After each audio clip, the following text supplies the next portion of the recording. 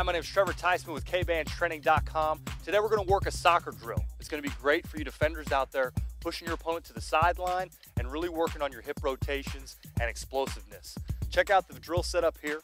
We've got a drop of cones here about 5 to 8 yards apart, and we're going to sprint forward first. First part of the drill is we're going to take off forward. You're going to stop your opponent here. Once you hit the cone, you're going to drop your hip.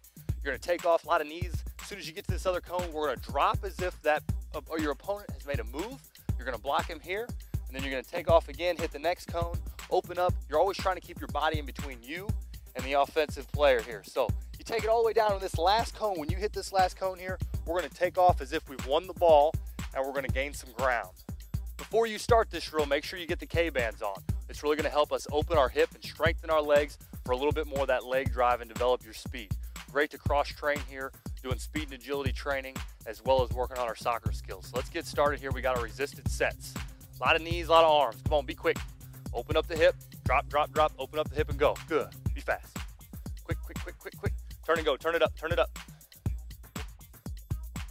We're here at the first cone, and I wanted to point out some things to help with your footwork to help increase your speed, all right? When that offensive player is coming at you, you've got to be able to drop and go. So the biggest thing here is you're going to drop your left foot here, and he's turning his hips, okay? When he turns his hips, you got to get this back leg through so you can really take off, right? You got to beat him to the next spot. When you get here, now if the offensive player makes a move, we've got to get opened up and body up, okay? So he opens up that foot, takes those quick strides, and again, it's all about his hips. So he opens up, drops, and goes. Remember, the most important part about being a good defender is getting your body in between you and the goal. So you've got to be quick, you've got to be able to move your hips and think to use the bands to your advantage. Drive your hips to help with those hip flexors, all right? Let's jump in. We got rep number 2 here. Get your body set up. Remember, a lot of arms, and work those hips and really focus on really driving through and exaggerating this set, all right? Here we go. Knees up, turn the hips and go, turn the hips and go. Be quick, be quick. Very good. He drops, taking off. You won the ball, turn it up, turn it up. Good. All right, we've just moved through our 2 demo resisted sets. At home, you're going to do your 6 to 8.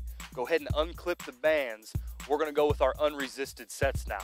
Now remember, these are great because now we've got full muscle stimulation.